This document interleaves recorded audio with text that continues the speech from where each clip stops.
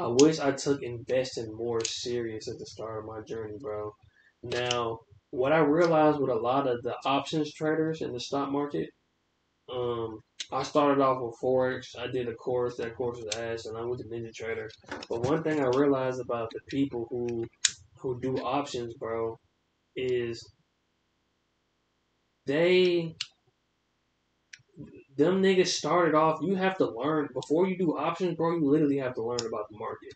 Like you have to learn about the stock market if you want to do options, because you just can't hop straight into options like you can trading. Like trading, knowing how to enter and put a stop loss and do this is way easier than options. Like you gotta know the calls, the push, what time they expire, bro.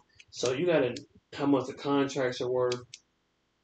Like when you want to get started with trading, especially futures, it's not that hard. Like, bro, all right, you want to risk a certain amount, bro. One contract on the Nasdaq is $5. You want to risk, you want your stop loss to be at 25. All right, 5 times 25. That's how much you're losing. That's easy. Now you know what I'm saying. The technicals is a completely different story, but you get what I'm saying.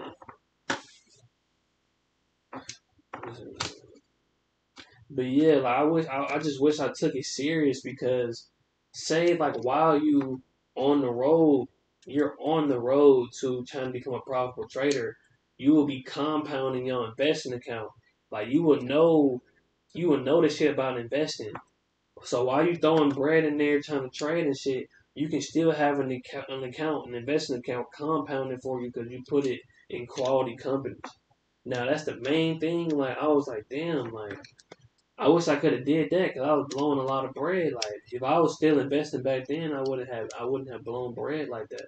But you just gotta have a long term mindset. If I'm like, damn, I did it back then, like you just putting shit in the Nasdaq, literally just putting shit in the Nasdaq, literally.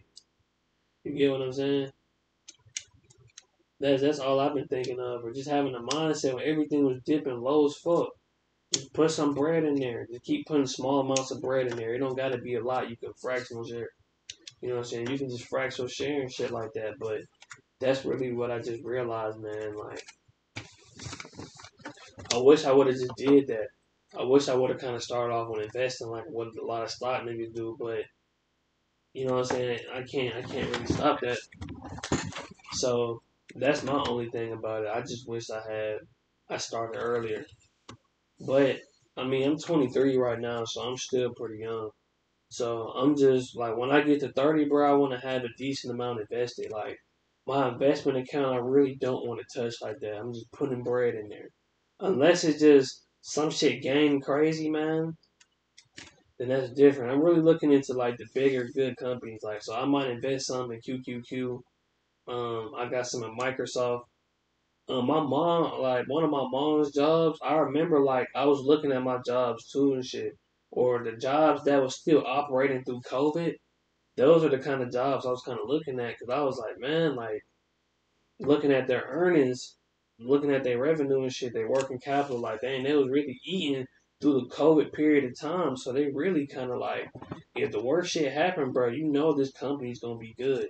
You know what I'm saying? Microsoft, big dog. You got Google, Amazon.